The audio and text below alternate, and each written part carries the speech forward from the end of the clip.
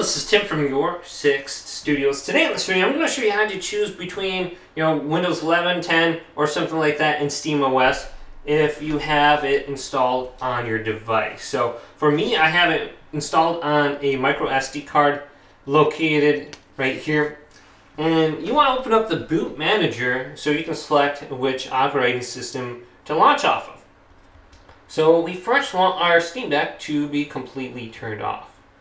So we're going to hold down the power button right here and then just completely turn it off. Now I believe if you just press it down, it's going to put the device into sleep mode. If you continue to hold it down, it should turn off the device. Then when it's turned off, hold down the plus icon right here and continue to hold it down and then tap the power button. You're going to see the light pop open. Just continue to hold down the plus icon until you see the Steam symbol on the screen, and then you can let go. Then we're going to be brought to this page, and we can use the trackpad to go over to the boot manager.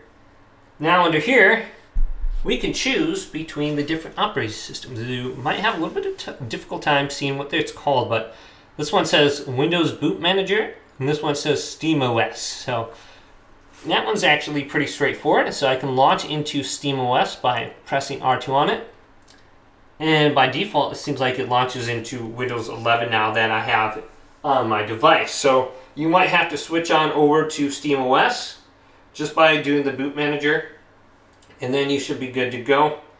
And then it should be automatically signing into your account. But hopefully this video did indeed help you out. Leave it a big thumbs up. And subscribe to my channel down below for more tech videos coming up next on YourSixGaming.